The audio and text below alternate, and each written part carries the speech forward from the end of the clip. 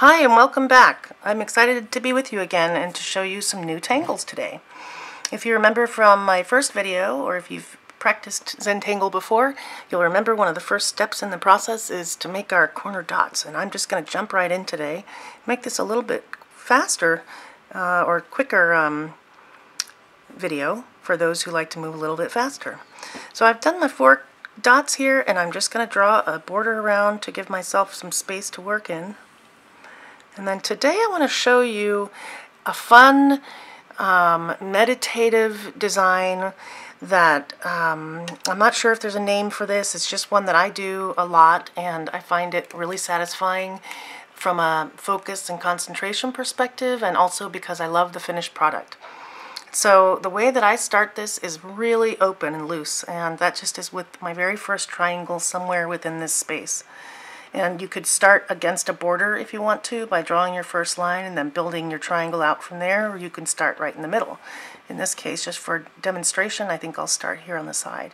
And I like to make my triangles sort of large, and because I'm going to be working inside of them. And so if I can make them large to start with a pretty decent size space, then it's going to be easier in the long run. And all I'm going to do at this point is just draw concentric triangles as close to the same size as I can, which, as you can see, is not very perfect. And you know what? In Zentangle there are no mistakes, and perfection is not the goal. So I'm starting this process with the series of triangle shapes around my tile.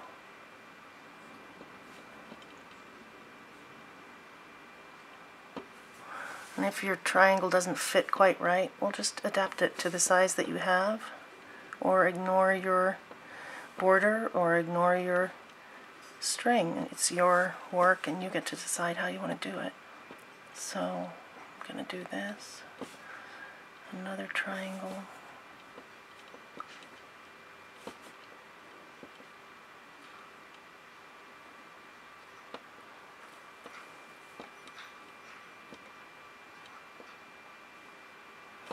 Now I might choose to diverge a little bit and go off the path. And by that I mean just not finish this section and just go over here. Maybe I'll take it up like this.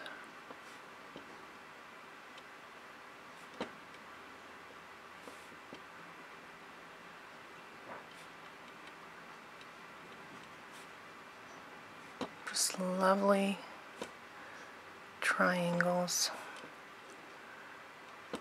The triangle is such a solid shape in my mind.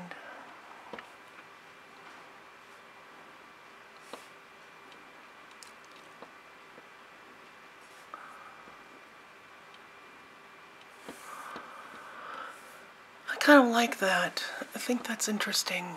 Like that. I'm going to stop now, knowing I can always go back and add more. But now inside of the triangles, I'm going to do a repeating pattern. I'm going to put a circle in the middle of each one.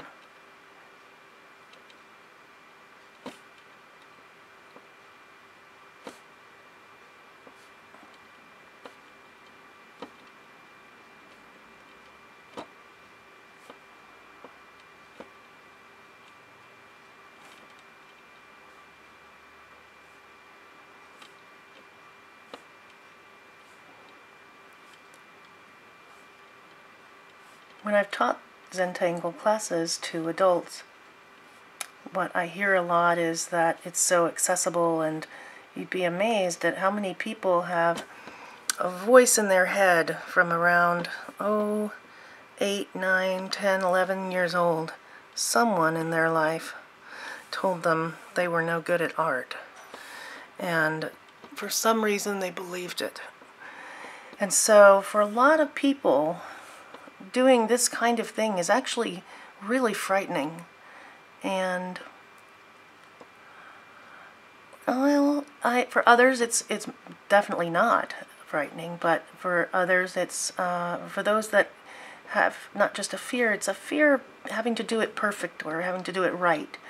not wanting to be admonished or not wanting to mess up the paper, or afraid that they're going to make a mistake and it will be irreparable and they'll have to throw it away, or something to that effect. And it's really debilitating for people, that kind of fear. And I'm so thankful that my parents were always so encouraging to me. It was a tactic, in fact, my mother used often at church, and she would give me a pencil or a pen and the church bulletin or a piece of paper, a receipt or something from her purse, and tell me to draw pictures. And I would usually just draw little designs and doodles and all kinds of patterns up and down the sides. And so I was encouraged to do that, and it kept me quiet and kept me focused. And I'm sure that that's where I sort of got the habit of doing this type of thing as a way to bring myself mental peace and quiet. I'm a pretty energetic person in some ways, and I think fast a lot of the time and move fast, and this is the opposite of that kind of frantic or frenetic pace that I have often been operating at. You'll see what I'm doing here is drawing a straight line from each corner into this center circle within each triangle. And this is an example of a lovely secondary pattern, or a meta pattern, some people like to say.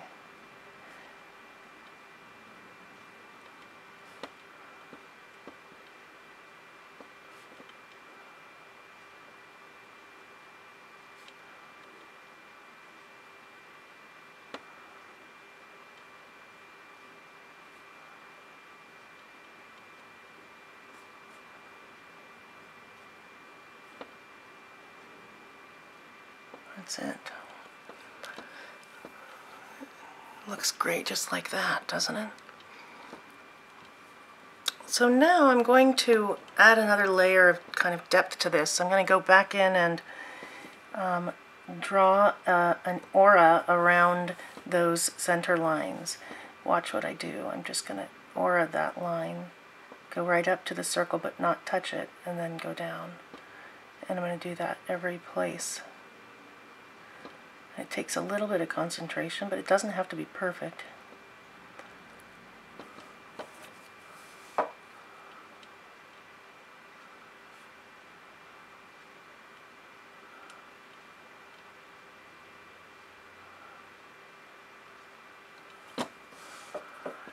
A shaky hand makes a beautiful line as much as a solid hand that doesn't shake. And so for those who feel intimidated by being able to make lines that don't wobble or wiggle, I encourage you to simply see the beauty in the wiggly line and not find that only the straight line has interest to it.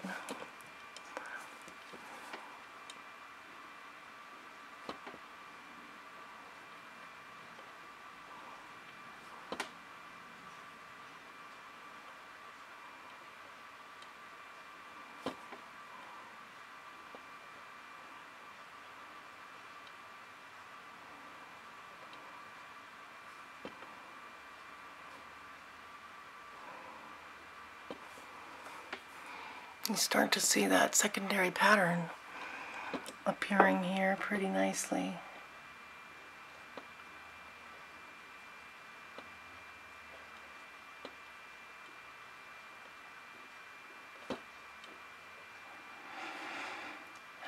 Remembering to breathe and not hold my pen too tightly, and keep my pace where I'm both focused and relaxed.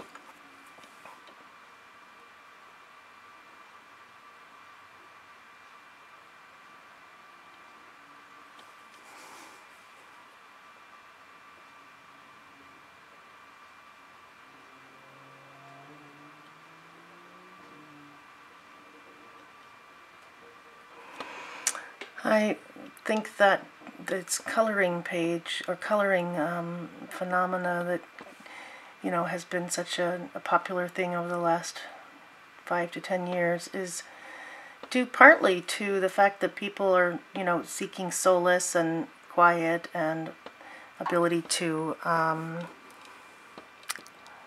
compartmentalize their lives in some way, and so needing an escape sometimes from our regular daily stresses. This type of applied art or applied meditation has become very popular, and you see that with coloring books and mandalas and a variety of different methodologies that have in common the meditative aspect of them. In a future video, I'll do some mandala work and share how I do those, how I approach a mandala. It's a beautiful process and very organic for me. I don't plan how I do them. I really look to see how it will end up at the end.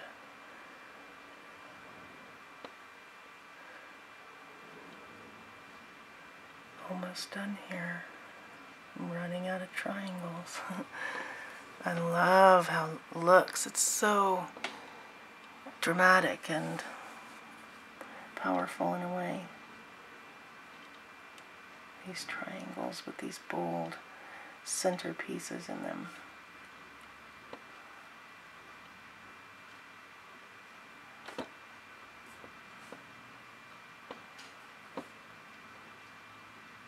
Oh, I might have done that one twice. All right, let's see. That's nice.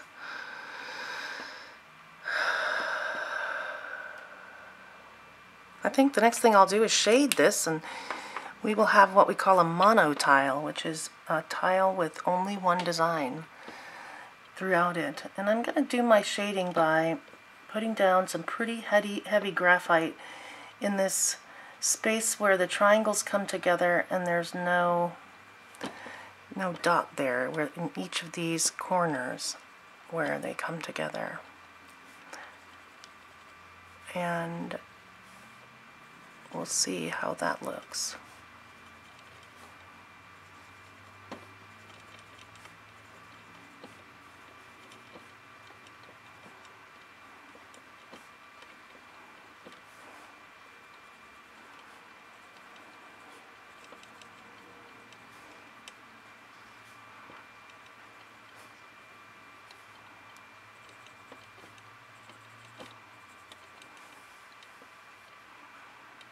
I think that's all of them.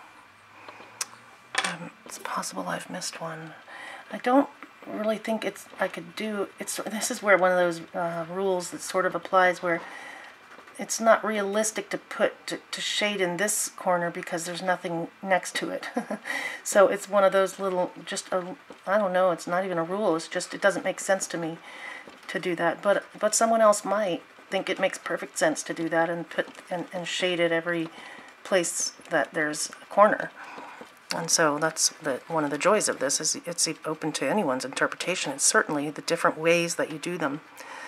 I love to lay the tiles down next to each other when I'm teaching a class at the end, so that I and everyone else in the class can see the variety of things that people produce, all using the same instructions and the same tools, and their scale is different, larger and smaller, their pressure weight of their pen and their pencil, and the where they put the string and the border and everything about it, and they just simply look beautiful together.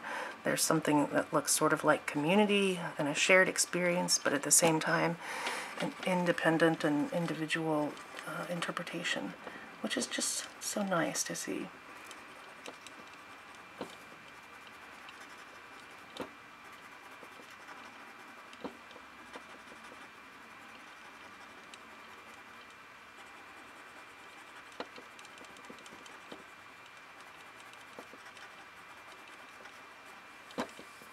There we go.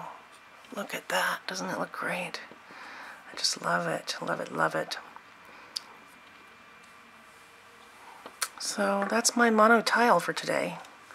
I'm going to leave this border here that I've drawn because I like the way it looks, even with the completed piece. But you might choose to erase that or to continue tangling in these spaces.